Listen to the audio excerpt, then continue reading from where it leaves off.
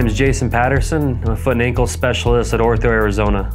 When someone comes to me with ankle arthritis and they've tried the injections and bracing and they are getting ready for surgery, one of the questions they often ask me is, do you recommend surgery? And what I often tell them, I kind of flip the question back on them and I tell them, you tell me when you're ready.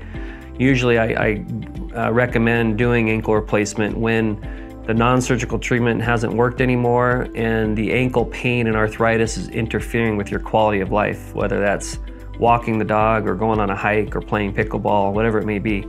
And so when that patient's ready for an ankle replacement surgery, the first thing I do is we go over risk assessment. Just like any joint replacement, ankle replacement does have risk.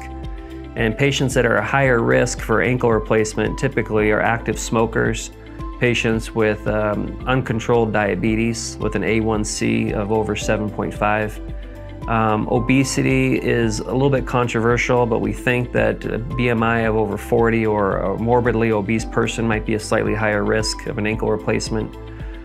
History of vascular disease and all those things. So once we assess the risk and the patient and I still feel comfortable that the risk is low enough and the surgery warrants proceeding with the risk, then we start doing our planning. And for me, I need the x-rays in the office to do the preoperative planning. So I get ankle x-rays, I get alignment x-rays of the ankle from the ankle all the way up to the hip.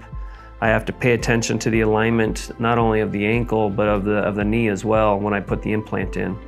And then the last piece of the puzzle, or the last piece of information I typically need, is a CT scan.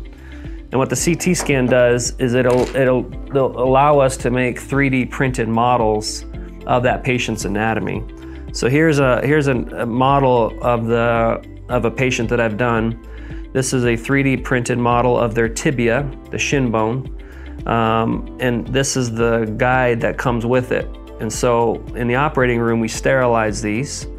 And the guide is designed to lock in and fit that patient's anatomy perfectly. And what this guide does is allows me to make sure that the ankle replacement goes in perfectly straight. So we plan this whole surgery on a computer program prior to surgery, and with these patient-specific cut blocks that they're called, the precision and accuracy has greatly improved. And that is very important to make sure we put the ankle replacement in a good alignment so that the ankle replacement will last as long as it possibly can. Which then leads me to another question I often get is, how long does the ankle replacement last? The bottom line is nobody knows. Nobody knows the answer with hip replacement or knee replacement. Some joints are out there that have been put in 30 years ago and they're still doing fine. And so some implants can go 15, 20, 30 years or longer. The factors that typically increase the longevity of the implant is whether or not the implant is put in straight and put in the correct position. Like I mentioned before, we got to make sure that the ligaments are balanced, and that's important. And then, patients ask me, what can I do after ankle replacement? Can I run? Can I play pickleball? Can I hike? Can I play tennis? Can I run a marathon?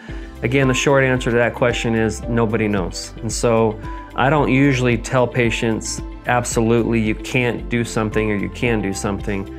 What we think happens though is that if you do a lot of high impact activity, which would be running, jumping, basketball, those kind of sports, it probably will shorten the life of the implant and it may wear it out faster. But again, we don't know that for certain. So what I tell patients is you're getting the replacement to improve your quality of life.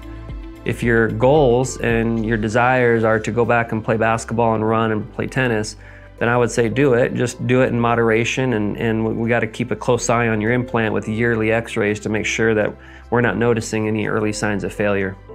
And so that's kind of the current recommendation, at least in my practice, the current recommendation on what I do. So once we get these 3D printed blocks, and here's another one of the talus bone. This is the other part of the joint below the ankle. And again, there's a cut block that goes with that sits right on there and fits in with the anatomy perfectly, locks right in. And this is often very accurate in the operating room. I rarely find that these blocks don't key in to the patient's tibia and talus perfectly like they do these blocks. And it really helps me with speed and efficiency in the operating room, which is important. And accuracy, as I mentioned. So once a patient has these cup locks and we schedule them for surgery, then we bring them to the operating room. It's usually an outpatient surgery, believe it or not. Most patients go home the same day. It's rare that anyone spends a night in the hospital, but there is that option. I keep them non-weight bearing for roughly 3 weeks after surgery. Sometimes it's 2 weeks, and then after 2 to 3 weeks, they're walking on it. And then they're out of the boot after about 6 weeks and back into their regular shoes. And one of my favorite questions to ask patients at 6 weeks is, how does your ankle feel now compared to how it felt before surgery? And almost everybody says it feels better, which is very rare for a big surgery like this to feel better after just 6 weeks. So that's one of the reasons I love doing ankle replacements, is just to see patients' face and their joy and getting their life back after just 6 weeks. Sometimes it can take 3 to 6 months to fully recover.